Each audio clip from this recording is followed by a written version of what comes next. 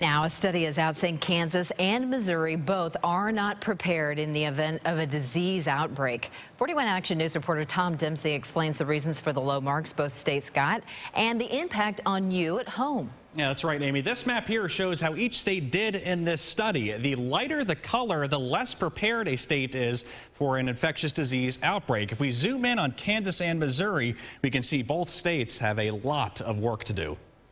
I don't want to get the flu again. That's true. I would rather not. Harold Mays says getting the flu is not fun. I ran 104 temperature part of the time and then went back down to 101. But a new study from the Trust for America's Health shows Kansas is not prepared to deal with an outbreak of an infectious disease like the flu.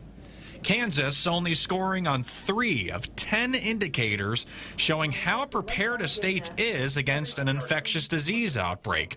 Missouri only scoring 2 points better.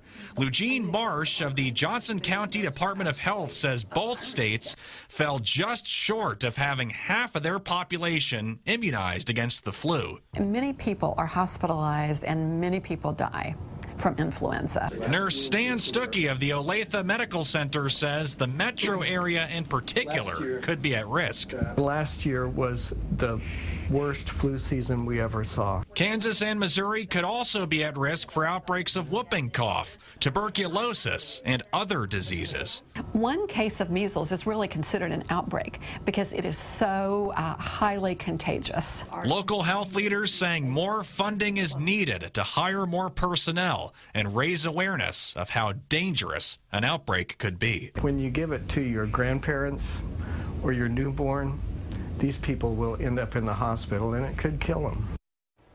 Health leaders say you at home can play a big role in preventing an outbreak. They say you can make sure to stay up to date on vaccinations and remember to wash your hands. That can go a long way to staying healthy this time of year. Tom Dempsey, 41 Action News.